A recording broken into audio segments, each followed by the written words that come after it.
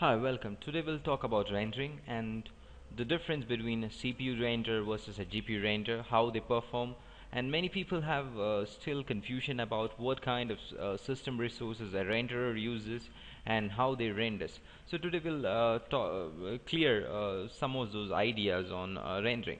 Okay. So traditionally, all the renders that we were using was CPU based renders. So the GPU, that is a graphic card, is only used for viewport performance and for some simulations. And now the things have changed with new NVIDIA's parallel processing technology and highly capable GPUs, which can really help render or really fast in renders. So now we started to hear a lot of rendering engines do which can take the advantage of GPUs and render faster. So the traditional renders that you worked all these days were like Mental Ray, V-Ray, My Software, Bristol, or Maxwell, all were CPU renders. But now most of them have their GPU rendering versions, and the V-Ray RT, the iRay. V-Ray RT is an extension for V-Ray that does GPU rendering, and iRay is from Mental Images, that's also a GPU rendering, and this Octane, Arion, all are GPU renders. So, what's the difference between these two? In traditionally, when we were rendering, we were not using our GPUs. The entire workload was going to our processors, and the rendering was completely done in the processors. And we haven't used the GPU processor or a GPU RAM for rendering.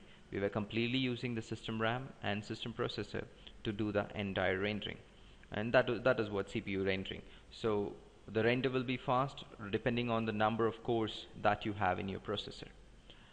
But recently, the new renders have come out from 2009, so which can use GPU for rendering. So it started from the NVIDIA's new technology or new parallel processing technology called CUDA. So what does this CUDA is? CUDA is number of micro cores that is built in these processors. So which can basically split this task.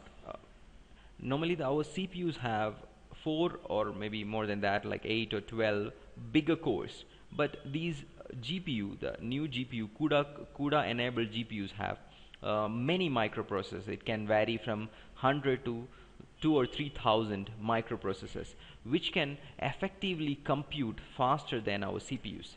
That's why the revolution of GPU renders have come, and this can render fast, and this can render with multiple GPUs, splitting our task into smaller divisions, and each processor can independently calculate.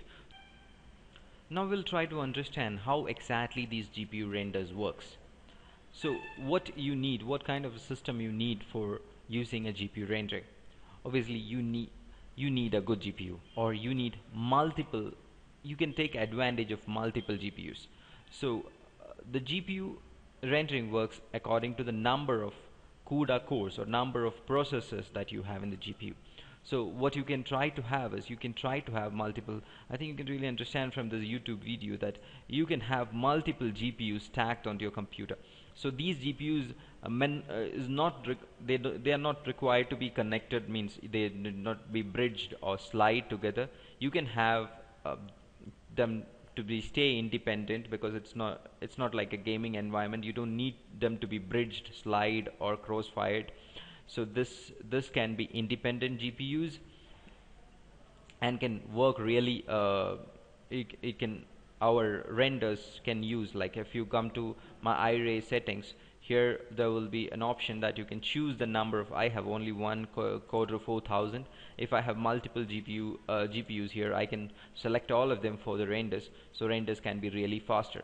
So these GPUs renders can take advantages of multiple graphic cards, and effectively it is cheaper than having multiple processors, because many of the NVIDIA's cheaper graphic cards can perform faster, and or like GeForce series graphic cards, you can use it for the rendering, and it can be really faster with a very low pricing, comparatively you buying a render slot or a CPU render, which is costly. So you just can stack multiple. So here this video they have stacked 4 into GTX 680. Any GTX series cards can be stacked this way, and they are not how many ever PCI Express cards you have, you can add graphic cards to that and you can make it really fast.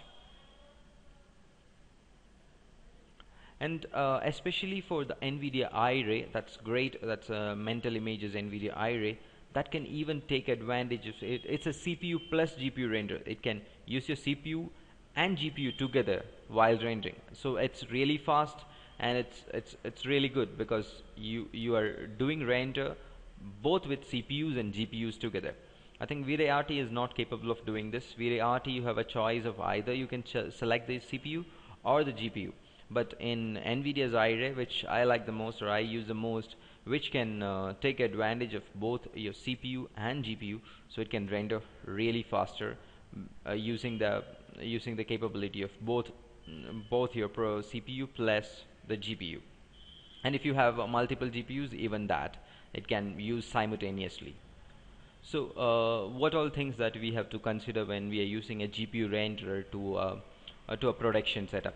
So one thing is that you make sure that your GPU RAM is enough to copy the entire scene. Means that if you have a 2 GB GPU, that is your GPU RAM is 2 GB, and you have a scene that is of 3 GB, obviously it cannot render. A GPU render can only render your scene once the scene is copied into a GPU RAM. Here we are not using the CPU RAM or the system RAM. Here we are using the GPU RAM. So it is if you are using on a production setup and you are having very huge scenes, it is difficult to handle, because most of the GPUs, entry level GPUs that we get, the maximum amount of RAM we get is 3 GB, and some of our scenes are quite huge and cannot handle. So the preferred card or preferred GPU for a production setup is that you should have one Quadro, preferably a Quadro 6000, and 1 or 2 Tesla cards. The Tesla is only for computation, so it can compute really faster.